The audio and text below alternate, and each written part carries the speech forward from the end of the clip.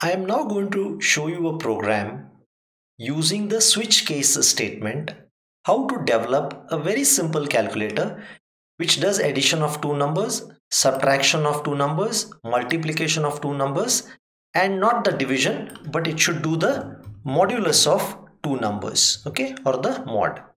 Okay, I'll take out this division and mod of two numbers. So what I want is, I want this program to ask the user to enter an option and then provide him with the list of options 1, 2, 3, 4 and 5.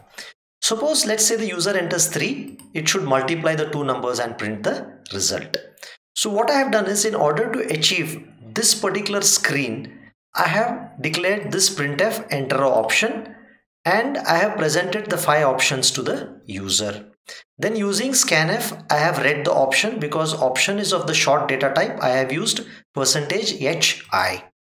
Then the next thing is, after I read the option, I should use the switch case statement to do addition, subtraction, multiplication or division. So let's try to use the switch case. Switch, based on the value of the option, I am going to do different things. So here case can be 1, okay, 1 is addition, case can be 2, all right, case can be 3, case can be 4, or case can be 5, which is the default. That means if he enters any other thing, he is basically quitting. So what I am going to do here is, in the first line, if he is selected 1, that means I am going to say addition of a plus b of %d plus %d is equal to %d. So what I am saying is a comma b, that is a plus b is equal to a plus b. Alright, so this should give me the result. So a plus b is equal to this much. Maybe I should put the equal to this side. Okay, that's the more natural way of looking as in maths than this side. So I should say a plus b is a comma b. All right, so if it is addition of two numbers, it's going to add them and it's going to print the result. All right, so you'll only know it once we run it. Then what you have to do is, after every switch there is a break statement. I'll show you what happens if you don't put the break. Now what I'm going to do is, I'm almost going to do the same for the next two things.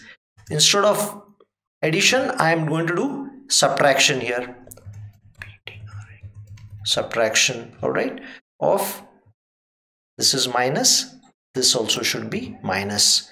Then after subtraction, I do have multiplication. So I am going to say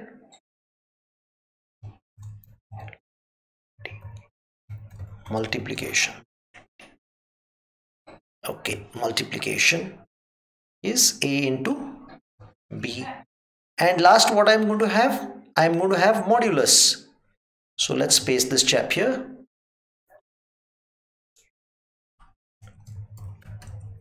Remainder is, this should be is,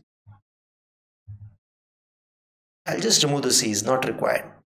Okay, because we're just trying to understand the concept, we're not interested in the English here. So this is equal to %d mod %d. So here what I'm going to do here is, I'm going to replace this with the mod operator. And last, I'm going to just print the message printf quitting. Okay, nothing more. I don't require the break statement for default, because after that it's just going to pop out. All right, so let me first try to explain this problem to you, then we can go ahead and try to run it. So what I'm doing is, I have declared a variable called as option of the data type short. I have declared a and b, which are going to store two integer numbers the user is going to enter. Then I'm providing a menu with different options and asking the user to enter an option. User enters an option. So based on the option, if option is 1, I'm going to do addition. Option is 2, I'm going to do subtraction. Option is 3, I'm going to do, this should be multiplication. All right, option 3 is multiplication. Option 4, I'm doing the mod or the remainder operation. Now the reason I need to give break is, after suppose I enter 1, it will do addition and then it will come out to this particular bracket here. If I forget to give the break, it will also show the result of addition as well as subtraction. I'll do that during testing so you'll understand how the break statement works. So let's try to first compile this and see if there are any errors. So we seem to be lucky. Let's try to do addition first. Okay. So, okay, I did one mistake. I never asked the user to enter the two numbers. Alright, so let's me go back and ask the user to enter the two numbers. So next step is printf enter two numbers. Okay, enter two numbers, and then I'm going to say scanf %d address of A comma address of B. Alright, so I'm going to ask the user to enter two numbers. I'm taking out this excess %d. Sorry, there should be one more %d.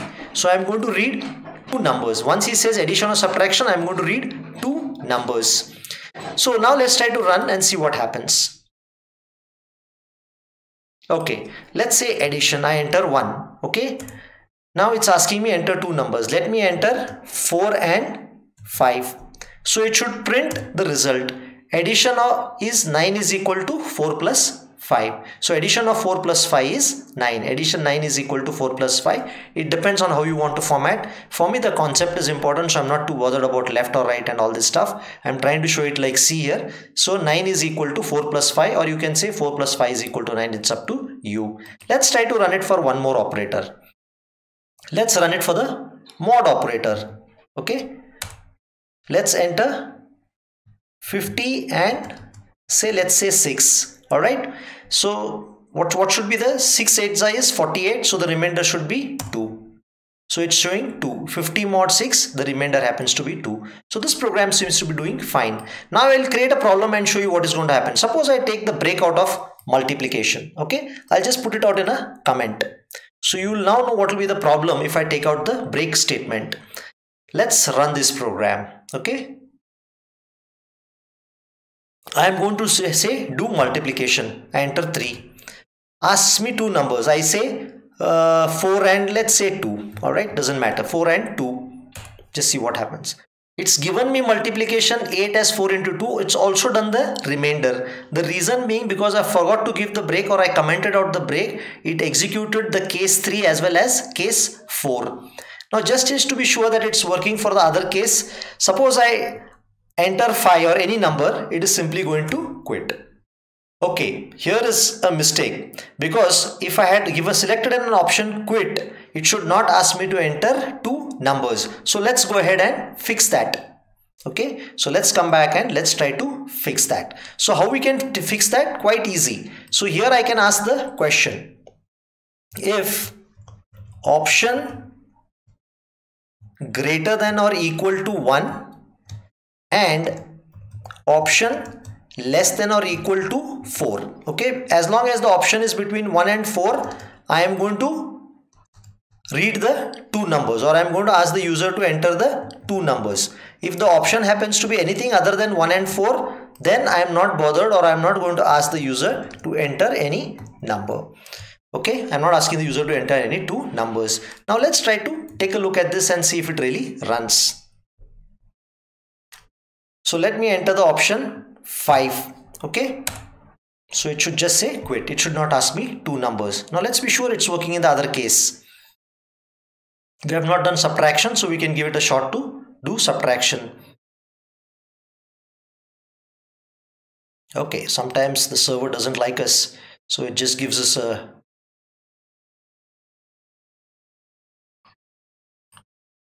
okay, let me try to save this program, reconnect back to the server and just try to run it again.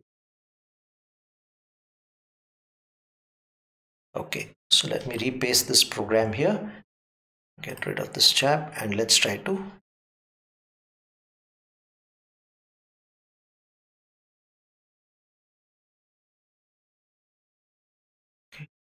let's try the subtraction. Let me give input as 2, answer as numbers as 356. Let's see what is the answer. So subtraction of 356 happens to be 244. That means the switch case is working perfectly in all cases. Just be sure you understood this particular simple program. Try to execute this, try to remove the break, okay? Try to add a break, try to remove semicolon, try to do some mistakes and see whether you have really understood the concept.